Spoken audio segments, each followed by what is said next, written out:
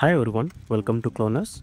Today we want to show you how hundreds of mango grafts are done in nursery farms using veneer grafting method, a technique most of the nursery farmers use to propagate thousands of mango plants of different varieties, ensuring we get the exact same variety without any variation.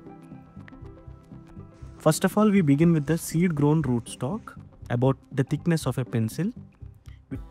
We cut off the top of each plant to stop its growth and prepare it for grafting, and all the leaves are trimmed away. Next, we select the scion wood. These are the shoots from our best mango varieties. Each scion is chosen carefully, health, maturity and the presence of well-formed buds, then trim it to the right length. On the rootstock, we make a match cut, flat on one side, slightly sloped on the other side, so the cambium layers of rootstock and scion can meet perfectly. This contact is the key to a successful graft.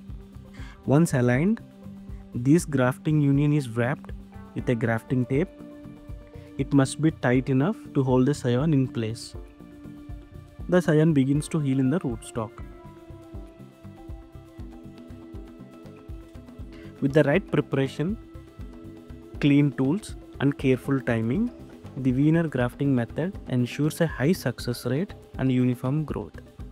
This is how we prepare next generation of mango plants in the nursery farm.